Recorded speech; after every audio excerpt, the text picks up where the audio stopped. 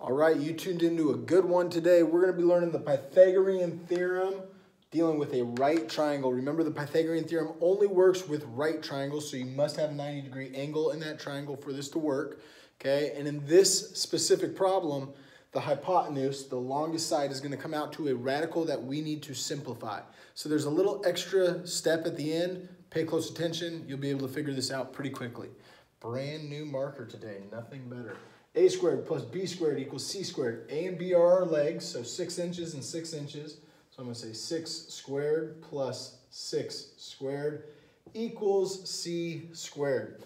Now I just need to work this out to find what my missing side, specifically the hypotenuse in this case, is.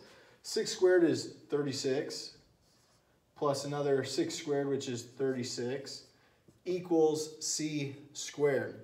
36 plus 36 is going to give me 72, equals C squared. Now, when you first start working with these types of problems, a lot of the time, the first types of problems you're going to get, the answer at the end is going to be what's called a perfect square, such as the square root of 49, or the square root of 100, or the square root of 64.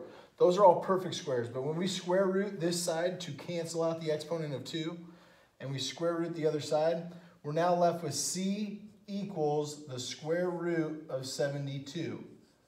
Now you can go up here and say this is the square root of 72, but if you're asked to simplify the radical, you have one more step involved, meaning you need to take that radical, which is not a perfect square, and you need to simplify it. So what you're going to want to do is write that over here, square root of 72, and you need to now start thinking about what are two numbers that multiply together to make 72. And hopefully what you get in there is a perfect square. And the first thing that comes to mind when I think of 72 is 2 times 36. Now if I put the square root around both of these, square root of 2 times the square root of 36 would equal the value of the square root of 72. So now all I need to do is simplify this right here, okay? And I probably should have put the square root of 36 first. I'm going to erase that real quick and do that for you guys. I think of square root of 36 times the square root of 2. Okay, now simplify these. I can't simplify the square root of 2. It's not a perfect square, but I can simplify the square root of 36. 6 times the square root of 2.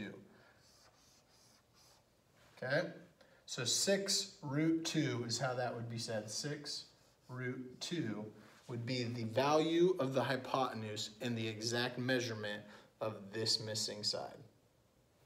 Hopefully that makes sense.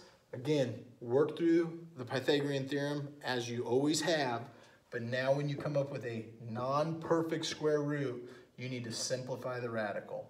Think of two numbers that multiply together. If one of them is a perfect square, you're good to go. All right, study hard. Good luck on your upcoming test.